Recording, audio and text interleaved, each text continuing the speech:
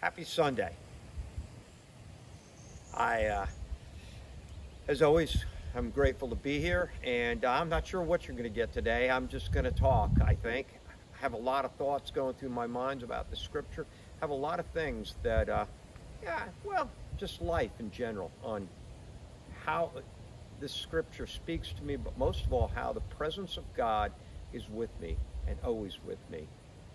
So let's begin with prayer. Heavenly Father, you are more close to our minds than you are to our thoughts. You're more close to our hearts than you are to our feelings. I think it's because those thoughts and those feelings just kind of rattle with all the stuff that we have in everyday life. But right now, help us to realize that when we center with you, when we seek your presence, that somehow all that other stuff aligns in a way that becomes more manageable for sure, but we really get where we know what's important and what's not important, and we learn how to live and not just survive. So Lord, I pray today somehow we move out of survival into life. We pray this in the name of your Son, Jesus. Amen. The gospel for today comes to us from John chapter 15. Jesus said, I am the true life, and my Father is a vine grower. He removes every branch in me that bears no fruit. Every branch that bears fruit, he prunes to make it bear more fruit. You have already been cleansed by the word that I have spoken to you. Abide in me, and as I abide in you. Just as a branch cannot bear fruit by itself unless it abides in the vine, neither can you unless you abide in me. I am the vine, you are the branches. Those who abide in me and I in them bear much fruit, because apart from me, you can do nothing. Whatever does not abide in me is thrown away like a branch and withers. Such branches are gathered, thrown into the fire, and burned. If you abide in me, and my words abide in you, ask for whatever you wish, and it will be done for you. My Father is glorified by this, that you bear much fruit and become my disciples. What's your week been like? Did every person that crossed your path just be an ultimate joy? Was it just wonderful at every turn? With the encounters that you had every day? I can't say mine always was. I had people who had needs. I had people who had wants. I had people who, could help me, people who weren't so helpful in my life, things that got in the way, things that went smoothly. It was an up and a down, but isn't that what life really is? I was taken aback a few days ago when I got a phone call from somebody. The person, actually, I had done we weren't directly connected, but we had enough connection on a project that we're working together on. And to be upfront with you, the conversation started where that person just let go of their frustrations on me. As I listened to it, I just sat there. Some of it, was not real fun to hear, but I took it all in and listened a little bit more, and then listened to a little bit more. If you want the truth, I got new empathy for actually a customer rep from like Express Scripts or something like that, because it was firing upon me, but it wasn't really about me. At one point, that person said to me, I'm letting go of all my frustrations on you. And my response was, look, after the business I've been in for 40 some years, I said, I don't take a whole lot too personally, but I listen to what I can change and do that. The stuff I can't do anything about, I'll probably tell you, and I can't do anything about that. You got to go to somebody else, not me.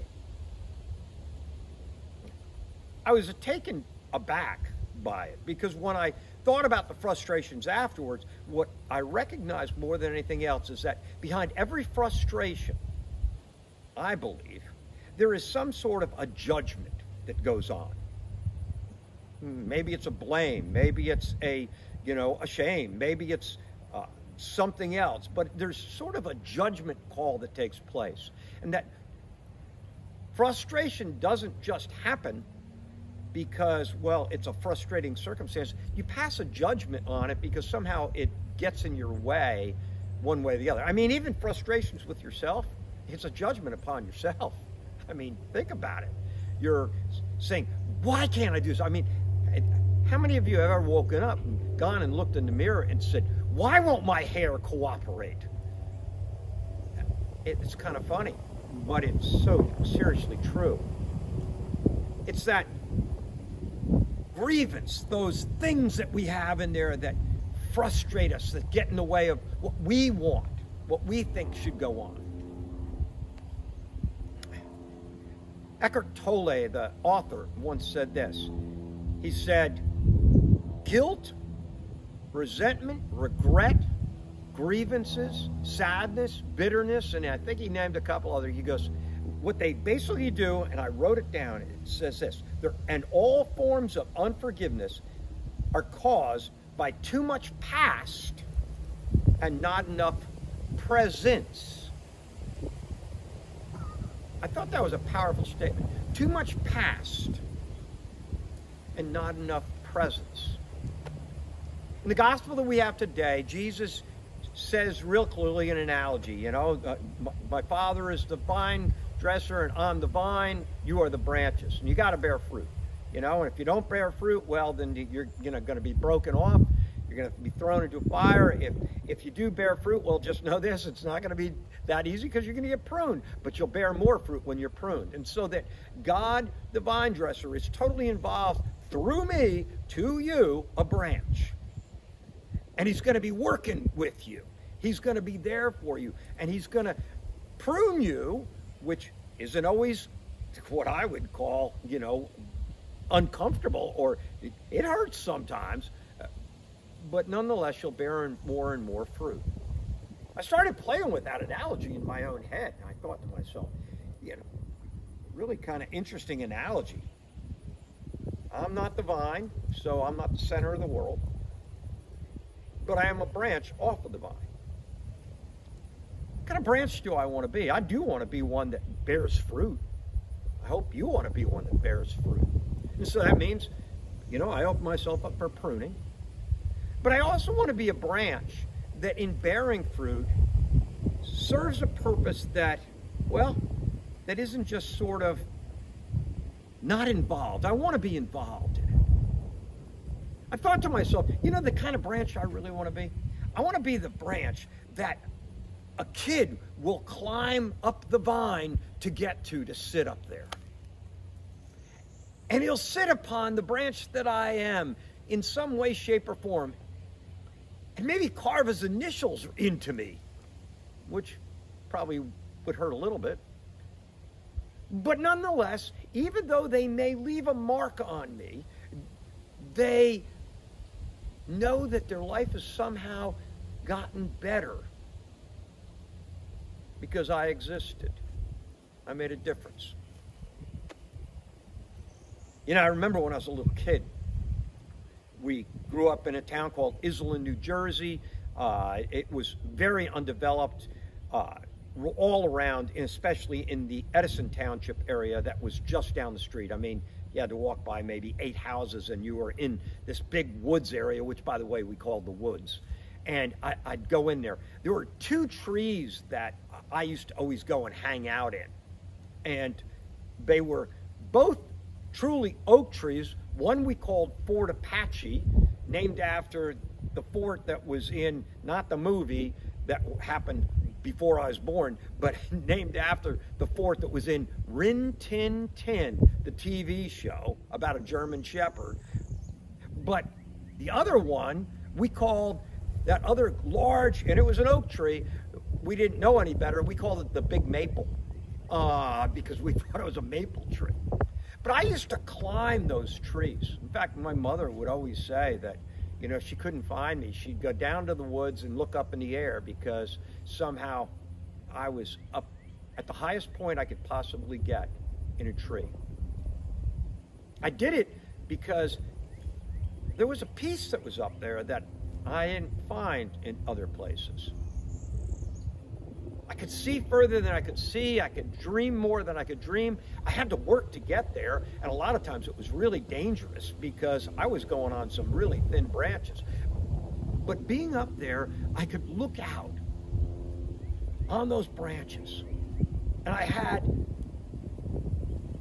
a sense of presence about me and about, well, the power that I trusted, I think, at that point, whatever I named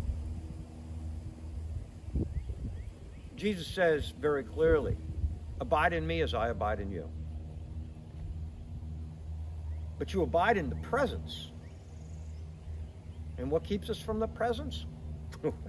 What keeps us from the presence, I think, are all those forms of unforgiveness, all those things like frustration.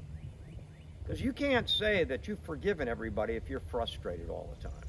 That's a fact. And you have to admit that somewhere along the line, if you're frustrated with yourself, but you haven't really sort of accepted yourself where you're at it. The things you can change and the things you can't change. And knowing that the only things you can change are the things that are in you that you can change, not the things you can't change. You know, a lot of us would want to be, you know, sort of the smartest person in the room. And to be upfront with you, when I get into a group of people, and some of them are people that think that they're the smartest guy in the room, I tend to not like that too much, and I hope I'm not that. I don't want to be the smartest person in the room, but I want to be the kindest person in the room. I want the fruits of the Spirit: love, peace, patience, kindness, forbearance, self-control.